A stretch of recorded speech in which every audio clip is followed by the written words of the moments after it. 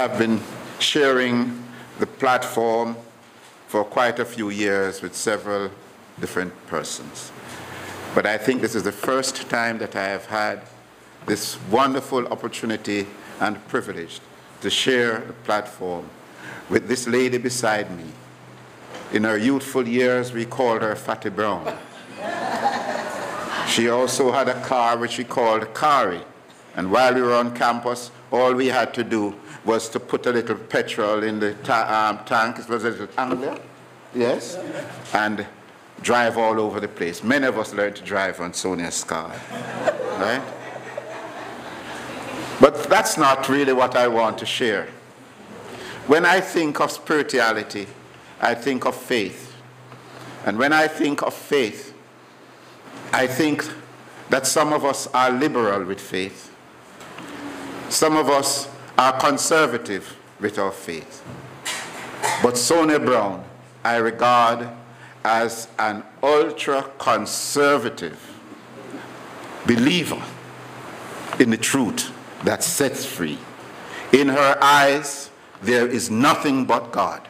God is all that there is. And it is in this context that I invite her now to address you.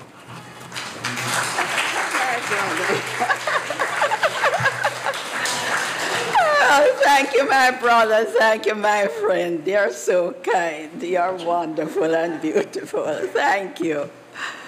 Friends, good morning. It's a real pleasure to be here this morning to share with you and to share with my beloved friend, Freddie. I would love to share this morning some thoughts on freedom. And while we were reading the responsive reading,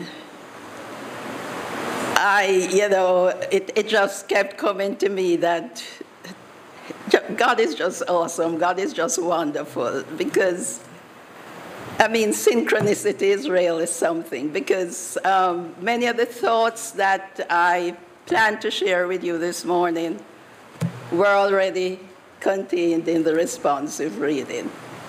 So here goes. 2 Saturdays ago, we celebrated Emancipation Day. And this past Thursday, we celebrated Independence Day. The celebration of emancipation is meant to symbolize an appreciation and thanksgiving for the end of slavery, while the Independence Day celebrations were meant to celebrate and give thanks for the birth of our nation and the end of British rule. Both emancipation and independence signify some form of freedom. The whole idea of emancipation and independence had me thinking, what is true emancipation and true independence? One dictionary definition of emancipation is the act of freeing or state of being freed, liberation. Another is to free from restraint, control, or the power of another, especially to free from bondage. And definition of freedom: exemption from external control, interference, regulation. The power to determine action without restraint, personal liberty. The founder of our teaching, Dr. Ernest Holmes, speaking on freedom at a U.S. Independence Day service on July 4th, 1937, said, and here I quote, "Ever since the dawn of civilization, ever since the first human beings began to grasp the significant fact that they were individual beings in a universe that seemed to be more or less hostile to them, the entire search of the human mind, its whole endeavor, has been to get free from evil, from bondage, and the shackles of lack, want, fear, superstition, uncertainty, pain, disease, poverty, and fear of the hereafter. And because of this, human systems exist. Organized philosophies spring up, sciences develop, educational systems are conducted, collective security is sought after, and religions are formulated to allay the fear of humankind relative to the soul. The great demand in the world today is for a sense of security, freedom, and liberty. True freedom, true liberty has something cosmic behind it. End of quote. I believe that we all will agree that this is as true today as it was in 1937. I believe all people have an innate desire to be free, and in truth, we are born free. If we believe what Dr. Holmes says in the quotation which I just read, man, in his desire to be free, has created human systems which, if we are not careful, can in turn hold us in bondage in much the same way as those bonds from which we are trying to break loose. If we look at the definition of freedom, also from Dr. Holmes, it's found in the Science of Mind textbooks, we get a clue as to why this happens. Dr. Holmes says, the understanding of truth, infinite principle, is the emancipator. We are bound by our very freedom. Our free will binds us. Quoting from the Master Jesus, he says, ye shall know the truth, and the truth shall make you free. Dr. Holmes continues, the very force that makes us sick can heal us. As man realizes his oneness with creative mind, he is released from the bondage of false thinking. He sees too that freedom means liberty, but not license. End of quote. The key then is to come to a realization of our oneness with God and to understand what God is. In the Bible, we read that God is spirit, and they that worship him must worship him in spirit and in truth. And in this teaching, we define God as spirit, or the creative energy which is the cause of all visible things. Love, wisdom, intelligence, power, substance, mind. The truth which is real, the principle which is dependable. Further, we teach that we are created by God, spirit in its image and likeness, and that we come from this one source, this one spirit, which is eternal. You see, friends, having been created with free will, we are allowed to make choices. Some of these choices may be made consciously or unconsciously. However, whether conscious or unconscious, they are still choices. Therefore, depending on our choices, we can put ourselves in bondage to people, situations, and things. In many instances, we falsely believe that giving fierce, blind allegiance to persons, institutions, and the like can give us some form of freedom. But in truth, what have we done when we do this? We have made them false gods. We have given power to them, and we have become idolaters. We have used our free will to create a form of bondage for ourselves.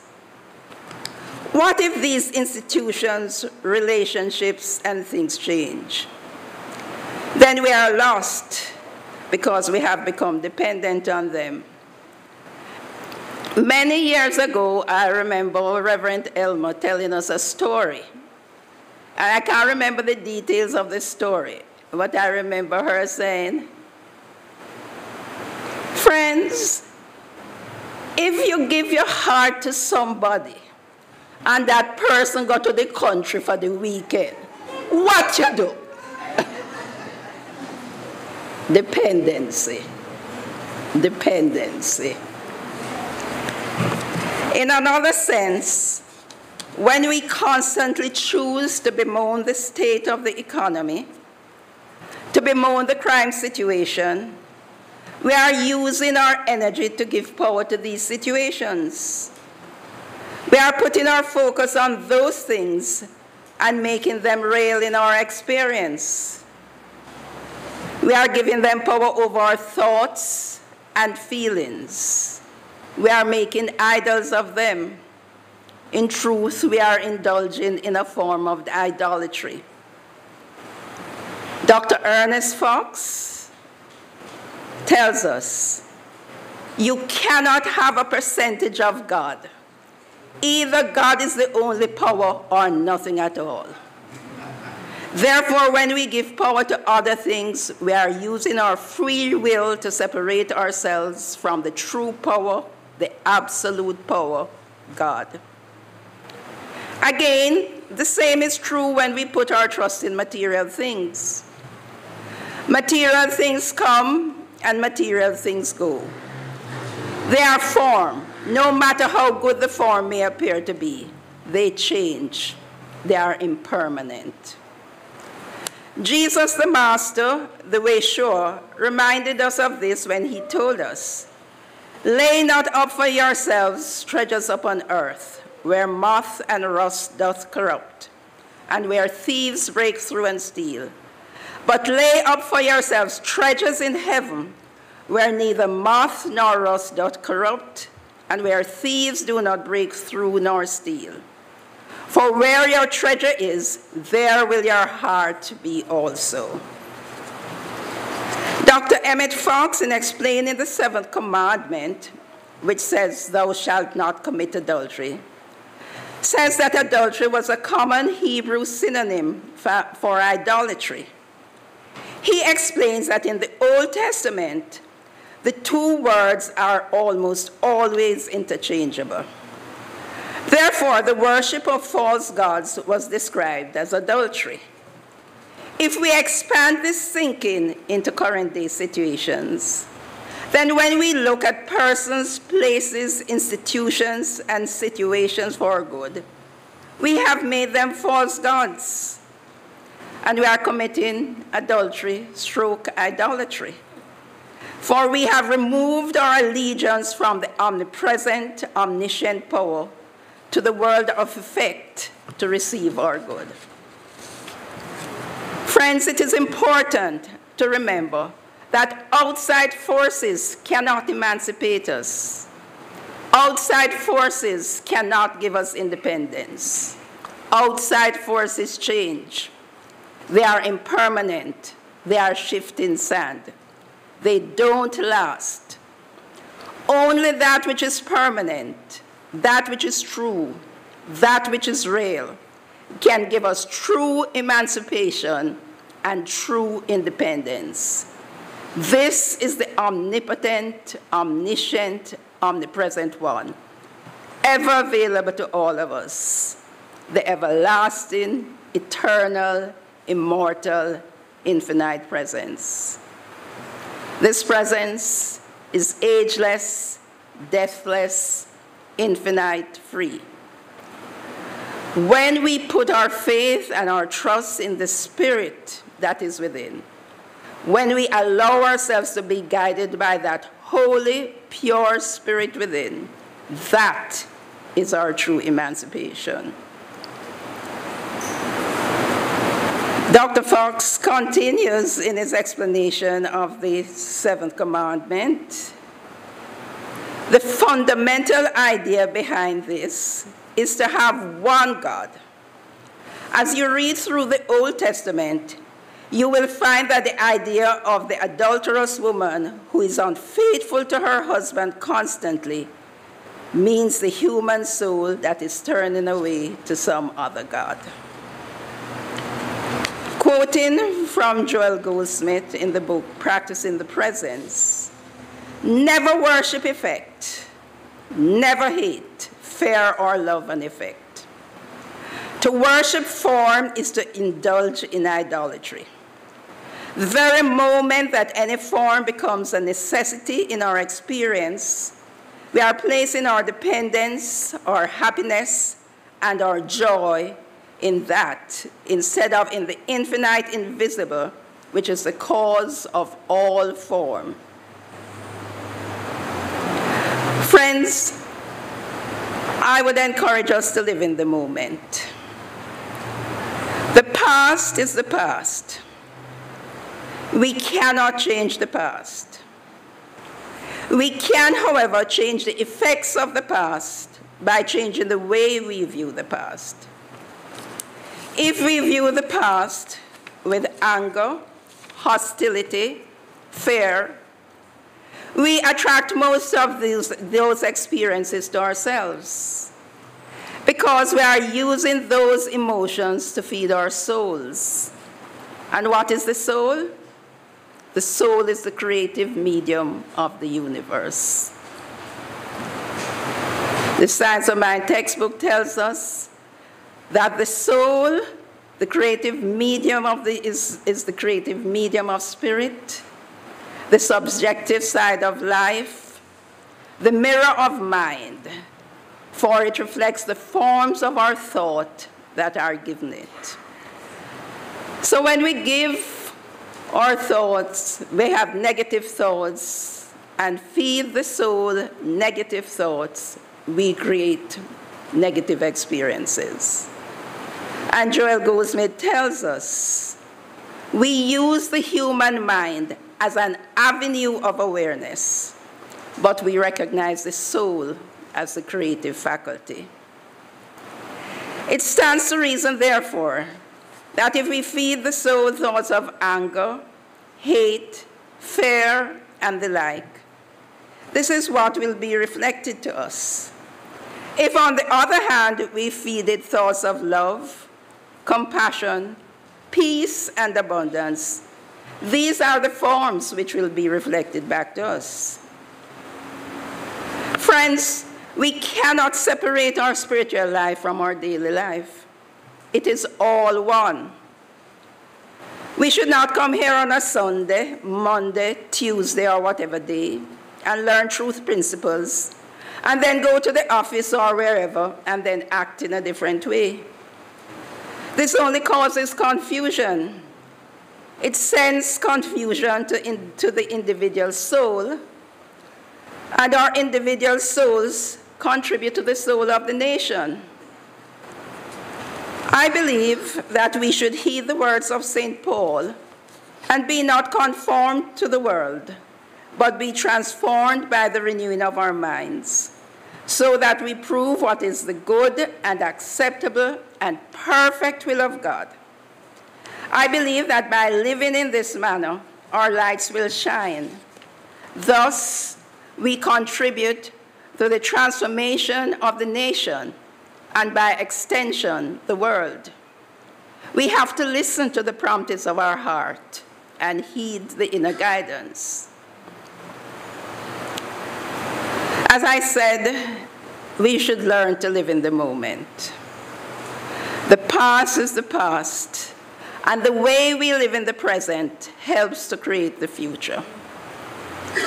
There has developed a tendency for many of us to lay blame for our current experiences as a country at the feet of slavery and colonization.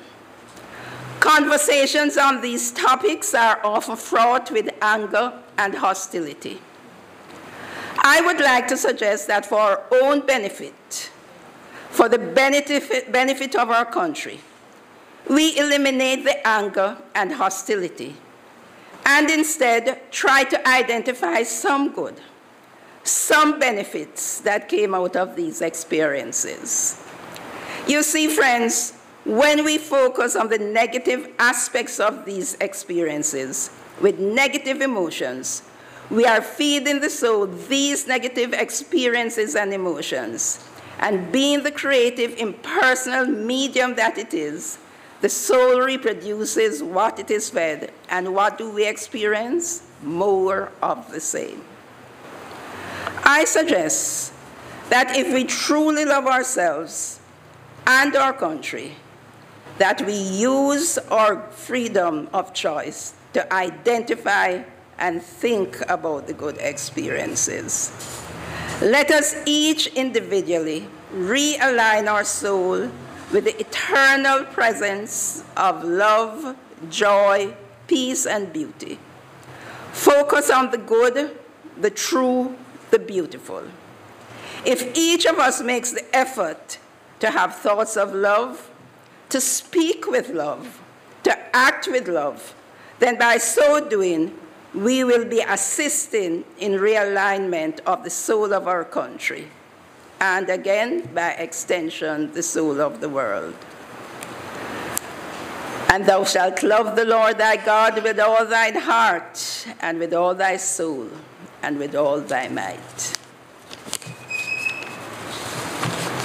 Many years ago, when I was just a child, we were having some celebrations for Emancipation Day. This was before we became an independent nation. And back then, the holiday was often referred to as 1st of August. I recall that there was a lot of merriment, and I guess quite a bit of spirits flowing. A lady who got a little high on the spirits shouted out, "Christmas in the August!" This past week, as I was thinking about my message for today, I recalled the incident. And I couldn't help thinking that she was indeed speaking truth, possibly without recognizing it. For in fact, what she was saying was that the celebration of the birth of the Christ, Christmas, was being experienced in her freedom, August, Emancipation. She was in fact saying that she was experiencing the Christ spirit in her emancipation. And this is what true emancipation is all about. The freedom to be who we were created to be, sons and daughters of the living God, expressing the truth of our being.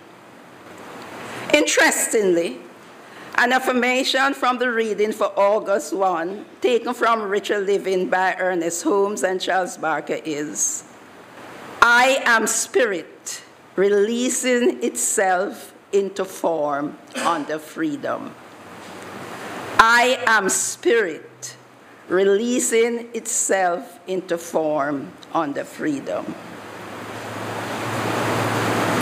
Friends, let us use our freedom guided by divine wisdom. I would like to end with a quotation from the reading for August 7, also from Richer Living. "The truth of my world is that it is heaven right here and right now. In this heaven of the presence of God, I do that which is pleasing to the Christ within me. I live with ease, and I accomplish great things.